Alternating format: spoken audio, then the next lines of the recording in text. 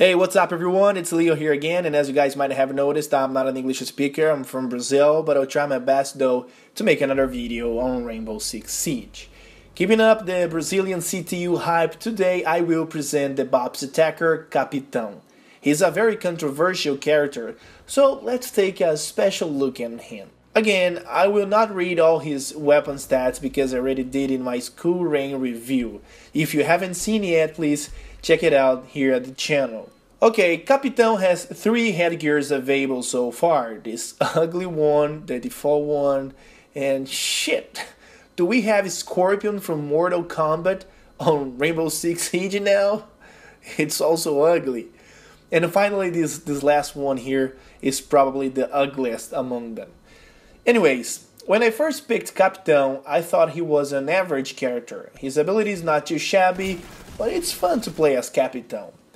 But after a while playing with him, I noticed this guy has the potential to be a game changer, and I'll tell you why. His underestimated crossbow is amazing.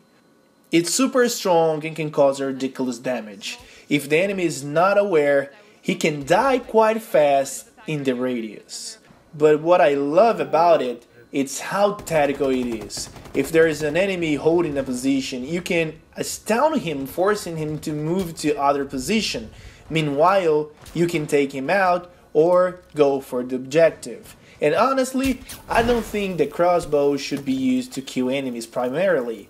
It's more tactical to prevent the opponents to get close. If you use it in a door or a hallway, it gives you time to plant a diffuser, or to grab the hostage, or even to hold a position aside the objective. Or you simply can keep enemies with shotguns, for example, at long range. Capitão's special ability is just great. His weapons are also really good. The M249 is fair enough, the recoil is not a big problem, it's easy to handle. But at long range, the damage is reduced a lot though.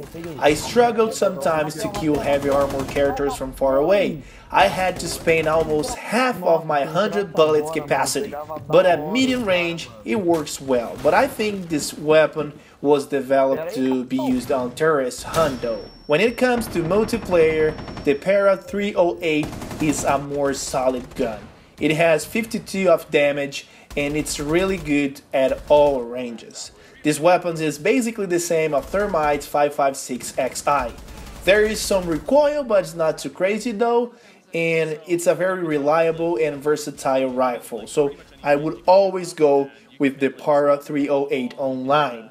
To conclude, Capitão is amazing. Due to his agility, he can move like Ash, create traps like Smoke, and combat as Thermite. He's a key man for tactical approach. He needs to be used with his strategy to contemplate his whole team though. But I do think Capitão will be picked very often on competitive due to his versatile capacity and tactical potential. And on casual and ranked even more, just by the fact he is one of the fastest operators in the game. So do not underestimate Capitão. He is spectacular. Oh, and one last thing, due to this DLC here, I'm late on my top 10 plays of July. I apologize for it, but I promise that I will post it tomorrow, alright? That's it for today's video, guys. Catch you later, and bye, amigos.